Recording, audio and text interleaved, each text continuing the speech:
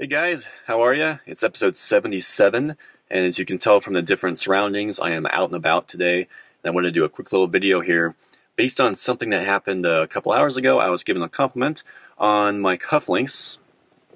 Give you a better view there. And it's the second time that that has really happened, and the reason that it's interesting and that I'm making a video after, someone giving me a compliment only twice, is that these cufflinks are about $20. They're super, super cheap. I got them from Nordstrom's rack. They're nothing expensive, nothing fancy, and yet there is kind of a case to be made for affordable cufflinks. And I had another pair that's currently, it's on a mannequin someplace across town actually, but same thing. It's a really great looking pair of cufflinks, 25 bucks. And I think as a guys, a lot of times we have this notion that one, French cuff shirts are going to be very dressy and very expensive somehow. Not the case. It's just the way that your cuff is rolled back. Secondly, that cufflinks are always going to be very expensive, and then that's why, I shouldn't wear a French cuff shirt, for instance.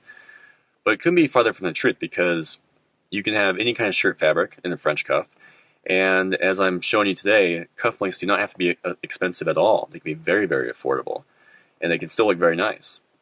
Specifically, I think the thing that that people kind of go for on this is that it's almost a brushed stainless steel look, which is very cool, very masculine, and again, very affordable. So I wanted to throw that out there. When you're looking for cufflinks, don't think that you have to get something very, very expensive. You'd be surprised, I think, at what other people are thinking just seeing you wear cufflinks.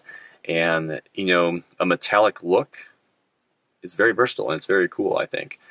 On the other hand, not to leave the other end of the spectrum out of it, is that very expensive cufflinks can still be very, very nice looking.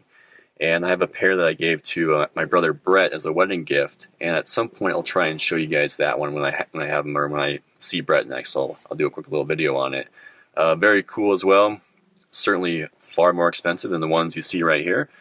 Nevertheless, cufflinks. I think there's definitely a case to be made for having affordable cufflinks and not thinking that they're just inherently expensive, because the truth is, they aren't.